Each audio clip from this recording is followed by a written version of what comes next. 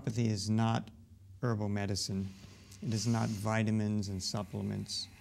It is not many forms of natural medicine. It's a very, very specific form of medicine that has a history of about 200 years.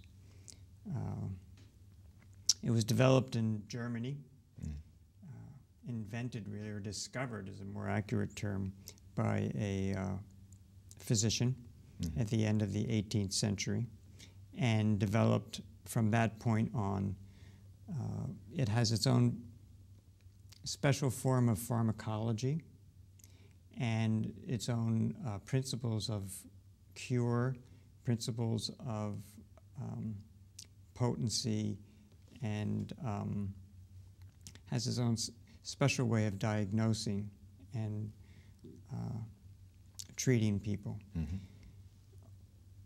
Homeopathy originally, when Samuel Hahnemann, the discoverer of homeopathy, first started to use it, was really used mostly to treat very acute epidemic diseases. The first people he treated were actually suffering from scarlet fever. And he used it both to treat people who were actively experiencing scarlet fever and also used it as a prophylactic to prevent people from getting scarlet fever. He was very successful with that. And since that time, actually, it's been used a lot for epidemics. It was used, it became popular in the United States. The real spread of homeopathy in the United States was due to the fact that there were cholera epidemics in the 1830s, which had actually been brought over by immigrant populations. And they had been brought over from Europe. And it was fairly well untreatable in this country at that time, given the type of treatments available. Today it's antibiotics would oftentimes take care of it.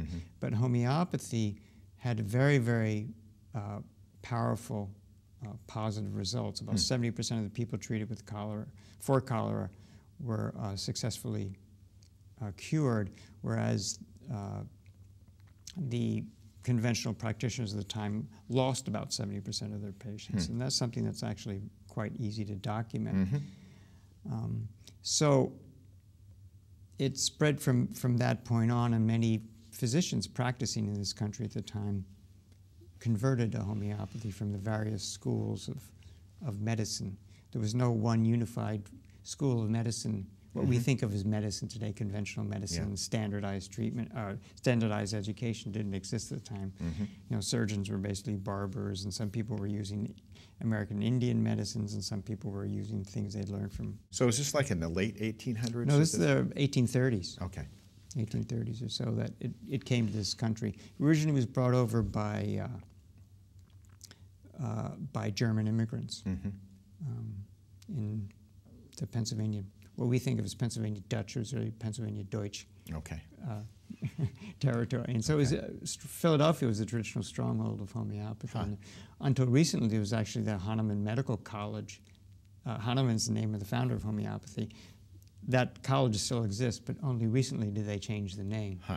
So homeopathy went through a tremendous growth spurt, and by the turn of the century, turn of the 20th century, there were over 20 medical colleges which taught homeopathy exclusively, and many, many hospitals were using homeopathy exclusively. University of Michigan Medical School, University of Boston Medical School, they were all homeopathic. Really? Yeah, medical schools. Wow. And that continued until starting in the 19-teens, really. Things started to switch around. There was a very well-known report called the Flexner Commission, and they decertified homeopathic colleges, and by the 1940s there were very few practitioners. But around 1900, that 1 in every 4 medical doctors in this country was a homeopath. But the interesting note is that the American Medical Association was created in the 1840s as a trade union to protect against the homeopaths, because homeopaths were becoming so popular that they felt what was at that time called the old school practitioners, i.e. the people who were doing conventional medicine at the time, they felt a need to band together to fight against the homeopaths. And so there was, right from the beginning, there was a very strong sort of protectionist feeling to the AMA to protect their turf and to keep the homeopaths from taking over everything. So there's always that dynamic, which today continues.